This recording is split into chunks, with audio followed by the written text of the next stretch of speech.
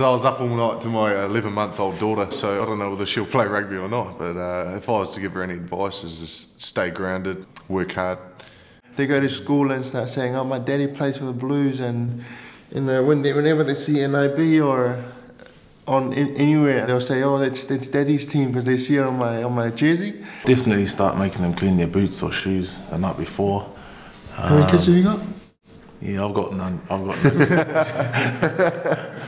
I go and hang out with Ofa's kids sometimes.